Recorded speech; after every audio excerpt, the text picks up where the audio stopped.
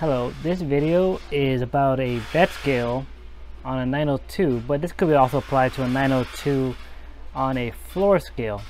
So this specific model is when it shows 0, which is fine. It was calibrated, but when I actually put weight on it, I'm standing on it, it still says 0, remove the weight, I try calibrating again and again and again, and I'm just not able to make this indicator go up at all. I made sure the back of the connector is all the way in, it's screwed all the way down, it still says 0. So what to do now is actually remove the pan from your vet scale, and you'll see a black box called a junction box. So you'll notice how there's 6 screws. Get a screwdriver and start removing the screws, and you'll remove the plate.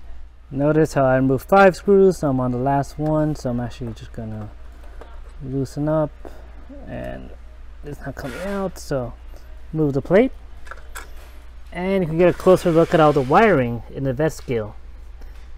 You can see how there's no loose cables, they're all soldered on,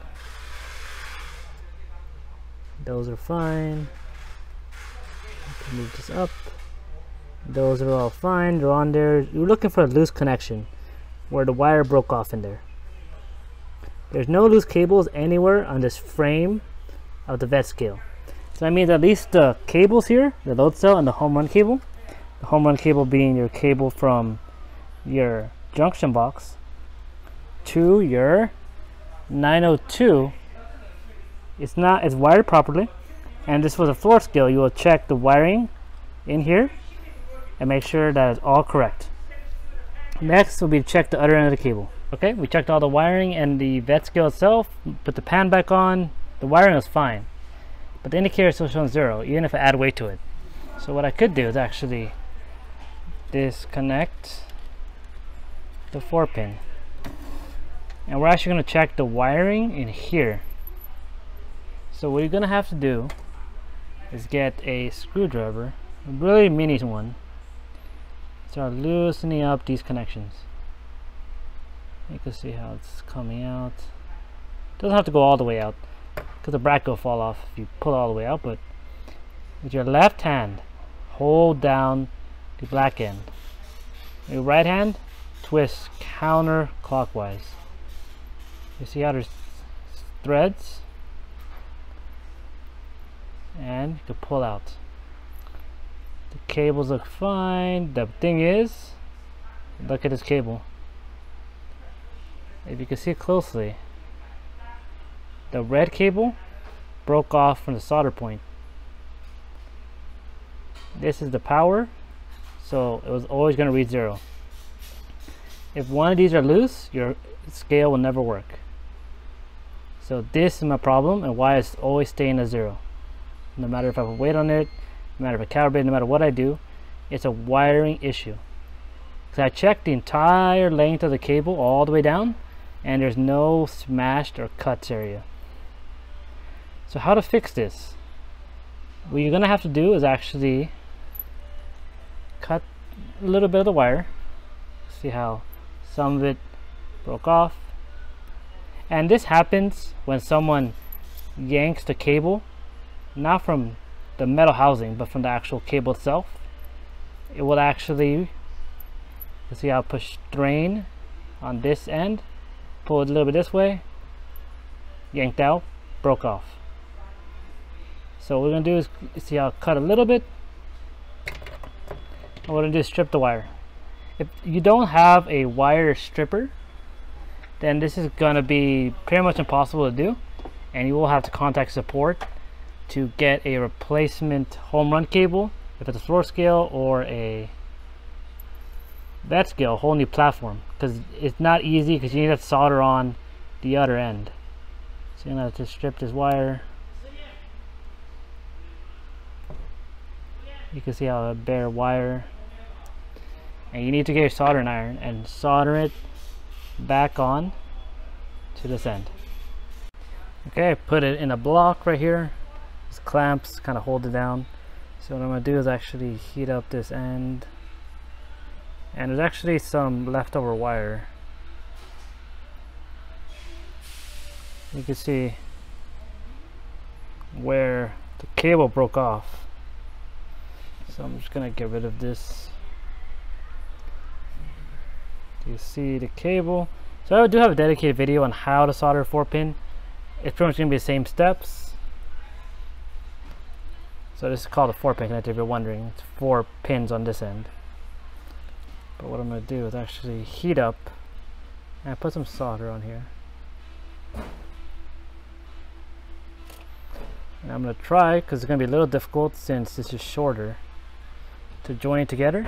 If not, I'm going to have to unsolder the others and cut them down and then make them all the same length and then resolder them back together. Let's see if I can avoid that.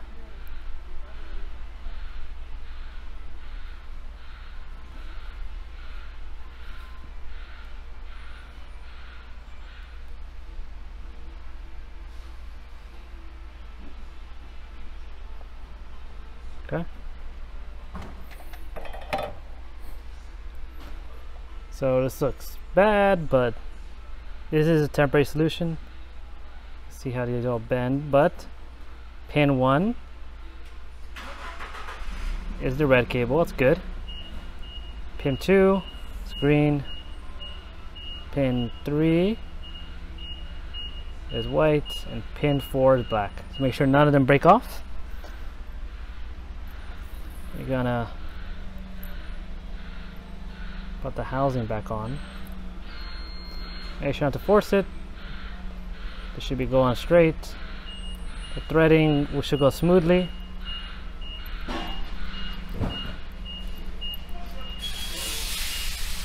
Now make sure to get a screwdriver and screw it down.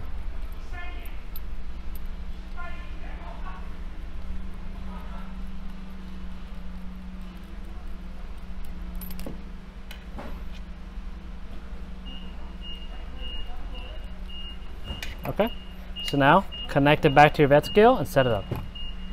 Okay, my vet scale is here. It's all connected. I screwed down the 4-pin on there, which goes all the way in. Put your pan back on, and we're going to do the calibration again. So I'm going to go a little fast on this. While it's counting down, you're going to hold on the hold unit button. You'll see cal. Make sure it's cal pounds. If not, just press the unit button to use kilograms. So right now, pounds. F56. If it's not F56, you're going to keep pressing the unit button to F56 so we can put a custom weight. DP0 for 0 decimal places. We're not going to use any decimal places in this example. D2, so it's within 2 pounds of accuracy. That's fine for an application. Cap, that's capacity, so you can see right now it's 2000, but let's say I wanted to do 1000. Press 0 button to move left, and press the unit button to decrement the value. And if you passed it by 1, you can keep pressing 0, and it's going to cycle back and go back. So 1000, load. I'm using my body weight, 156. Cal on, and then no load. So I'm actually making sure there's no load on the scale itself. There's not. So no load. Now add load. Add your calibration weight that you just entered in on your scale.